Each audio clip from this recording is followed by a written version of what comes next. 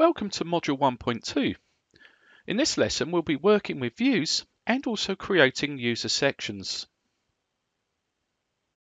In this module, you will learn the essential skills to open a model from an architect, create plans, sections and elevations, and take measurements from the model. These are essential skills for a structural engineer prior to commencing the concept design of a structural frame. This tutorial can be completed with the trial version of Revit 2021, and it doesn't require any additional datasets. Let's start by opening up our previous view, which was our sample technical score current M. You should notice that it's in the recent file list. Okay, so once the view opens up, we're now going to focus in on the navigation of the views in the project browser. The project browser is a key tool to be able to browse through the entire Revit project. You can see here that we have a top level folder called Views All, and then we have things like floor plans, ceiling plans, 3D views, elevations, sections, and so on. These are obviously traditional views that we'd expect in Revit, but then we have other things such as legends, walkthroughs, renderings, drafting views, schedules, and also the physical drawing sheets themselves. So we're going to now learn how to navigate through the views. So I'd like to start by taking a look at the floor plan 02 floor. So here we can just simply double click on this view and Revit will open that view up. Notice that it doesn't close the previous view. We now still have from parking area as a tab view, and we can just cycle between those.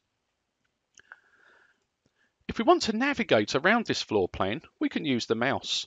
So I'm going to start by being able to zoom in to a particular area. So I'd like to now have a closer look at the staircase in the top right hand corner.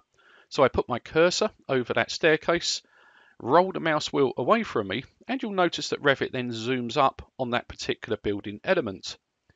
If I want to pan the view, I can hold down the middle mouse button and then you can see I can pan.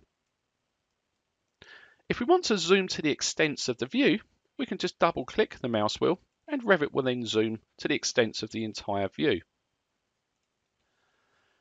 Okay, we're now going to continue to navigate through some views. And rather than using the project browser, I'm going to use hyperlinks on things like elevation markers. Now we can see here that we have elevation markers representing the various different flanks of this building. So if I'd like to now take a look at the south facade, you can see we have this elevation marker here. Now to hyperlink to the view, I can just move my mouse over the arrow parts of the view and simply double click. And you'll now notice that Revit's opened up the south elevation. If we take a look on the right hand side, we can see that we have a number of levels displayed. Some of these levels have associated floor plans, so you can see the first 4 levels here have plans associated with them. That's why they're blue. And you can see the parapet does not currently have a plan. These blue symbols are hyperlinks, so if I now want to look at the roof plan, I can put my cursor over the blue symbol here and simply double click. And you can now see that Revit opens up the roof plan. Now while we're looking at the roof plan, you'll notice here that we have a section cutting through the skylights. So I'd like to now take a look at that section. So once again, I can just double click on the section head. Notice it's blue. And Revit will then open up that view. Now before we go any further, let's just take a look at how many views we've got opened up across the top. So you can see I've got from parking area here, which was my original view. Now we can use keyboard shortcuts to actually cycle through these views. So if I want to go back through the views, I can hold down Control, Shift and Tab. And you can see I can now start to go backwards through the views. And if I do Control and Tab, I'll move forwards through the views. If I decided that I wanted to close down these other views just to tidy up the display a bit, I could go to the View ribbon. And on the View ribbon, you'll notice we have the panel titled Windows. And here, I could simply close the inactive views. And that leaves us now just with section through main stair. Also notice in the project browser, Revit will always make this view bold. So you can see under sections here, we have this bold text, section through main stair. If we look in our properties palette, we'll notice we have again section through main stair shown here. And also we have the properties of the view. So you can see it's at 1 to 100, the detail level's fine, and so on. These settings here are reflected down here on the view control toolbar. Now, everything you're seeing in this view is generated from the model elements. We're about to now look at some detailed views. So you can see over here, I have this call out around here, and I'm going to double click on the call out, and you can now see we're at 1 to 20. If we now take a look at the parapet, we'll double click on the call out again, and now you can see we're at 1 to 10. Now this view is a composite of 3D model elements and also 2D detail components. You'll also notice here that we have some leaders calling off some of these components here, and I have yet another detail view. If I open up the final detail in here, this is simply an AutoCAD drawing. So this is from a manufacturer's catalogue, and yeah, this is really good with Revit. You can bring in manufacturer's drawings and have those as part of the project documentation. And of course now you can see the scale is 1 to 2. Okay, so that's now allowed us to have a look at some of the 2D views within Revit. Let's now open up a 3D view. So if we take a look now at the 3D views folder, you'll notice here that we have the default 3D view, which is shown in curly brackets. I'm going to go ahead and open that view up. Now the panning and zooming is exactly the same. You can see here I can zoom in and zoom out. I can pan just in the same way. If I want to orbit or rotate the view, I hold down the Shift key and then hold down my middle mouse button, and you can see I can orbit around the model. When you orbit around the model, it uses the centroid of the whole model itself. That's quite good if you're zoomed all the way out like this and you just simply want to orbit around the whole view. But if I want to go ahead and look at a particular detail, such as this door here, then what I'd need to do is select that element, so it's in a selection set, and then orbit around that object. And you can then see that becomes the center of the view. Okay, let's have a look at another example. Let's go to the opposite elevation of the building. And again here you can see I've got another exit. If I select that, Shift key down, middle mouse button, I can orbit around that component. Okay. Now another really good thing with the 3D view is you can use the view cube here to quickly access specific views. So of course if I wanted a top-down view, I could do that. If I then want to rotate the view through 90 degrees, we can use the icons up here. But more importantly, we can get isometric views from this. So you can see here I can just use the view cube to actually obtain standard ISO views. If we want to have the model presented in a different method, we have visual styles down on the view control toolbar. So you can see this one's currently just using shaded, but if I wanted hidden line, of course I could show that.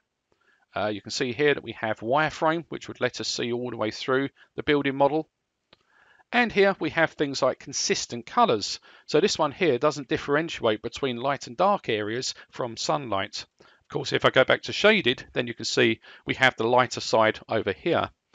We'll look at the visualization tools later on, but we also have something called realistic, which would use realistic materials on the view.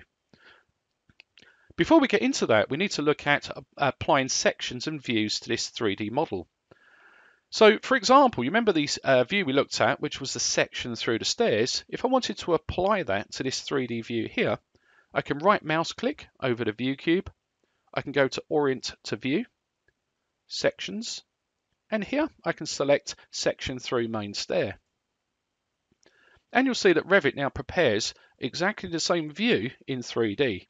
The only difference is if you have a cranked or stepped section, it can't represent that, so you'll see it's a straight cut. But other than that, the section line is exactly where it would be in the view, and the depth is created for us. This type of view from a building structures point of view is very useful because I can see the ceiling and then the zone that I've got to get my framing in. I can also see continuity of structures. So, for example, if I didn't see a column below here, I'd need to plan for a transfer structure. Obviously, I can see the structural openings that are required and so on. When you're ready to return back to the full view, you'll notice in the properties of this 3D view, under Extents, we have a tick box by section box. If I simply uncheck that, you can see Revit then goes back to a full view. Okay, let's have a look at another type of section here. We're going to now create our own section. So to do this, we'll go back to the O2 floor plan. And here we're going to cut our own section. So I'm going to cut a section in between grids 9 and 10. So to do this, we remain on the view ribbon, and you can see here we have the section command. So let's go ahead and select that.